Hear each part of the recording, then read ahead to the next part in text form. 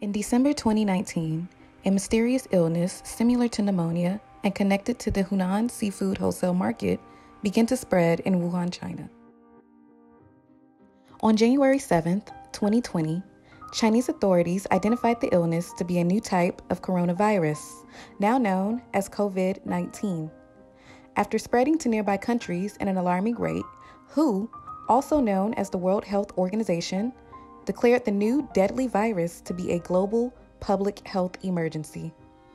In less than 3 months, the first confirmed case of COVID-19 in Wuhan, China, had spiraled into a global pandemic. Executive members of the U.S. government felt the virus would not have a significant impact on citizens of the United States. Some elected officials, including President Trump, even referred to COVID-19 as a hoax. This is their new hoax. But we did something that's been pretty amazing. We're 15 people in this massive country. And because of the fact that we went early, we could have had a lot more than that. So far, we have lost nobody to coronavirus in the United States. The first confirmed case of COVID-19 was reported in Snohomish County, Washington, on January 20th. February 19th, the first death as a result of COVID-19 was reported. Mirroring the sentiments of President Trump, many American citizens downplayed the potential impact of the virus. But we're going to make the best of it. If I get corona, I get corona. At the end of the day, I'm not going to... By March 11th, WHO had declared COVID-19 a global pandemic. President Trump had banned all travel from 26 European countries. To keep the infection and those carrying the infection from entering our country. We have no choice. Whether it's the virus that we're talking about. And there were more than 1,300 confirmed cases of COVID-19 in the United States, with an estimated 38 deaths. 3 days later, the number of confirmed U.S. cases jumped to 2,183, and President Trump finally declared a national emergency.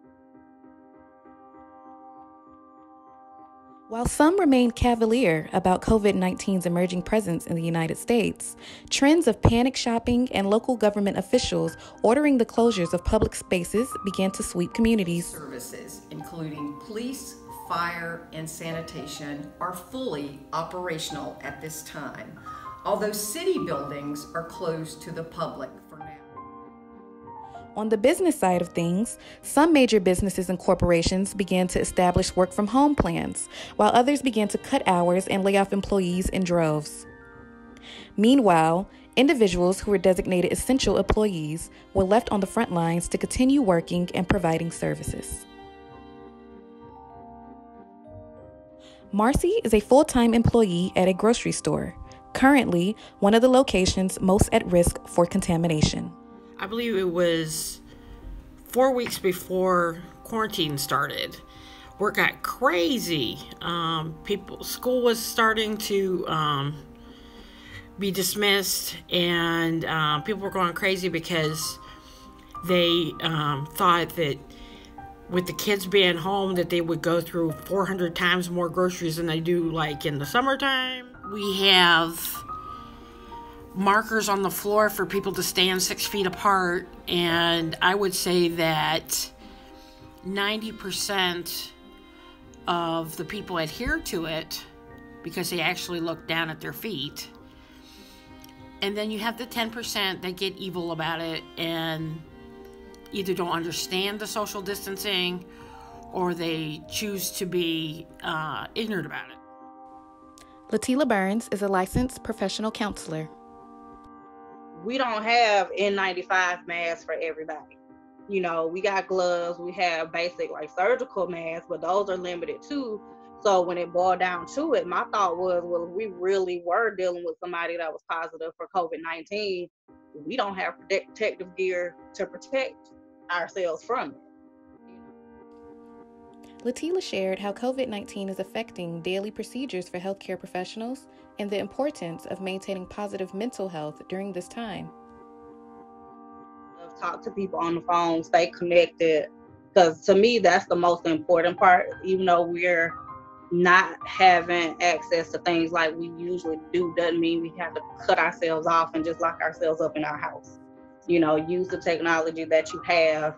Pick up the phone, check on your senior citizens, because I feel like I've had a lot of clients that, you know, they were having issues being alone and being lonely anyway.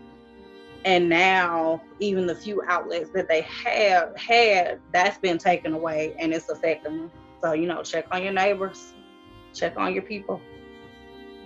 Guidelines and statistics are changing every day. By the time you watch this video, many of these numbers will likely have increased and will continue to increase until better efforts are put in place to flatten the curve.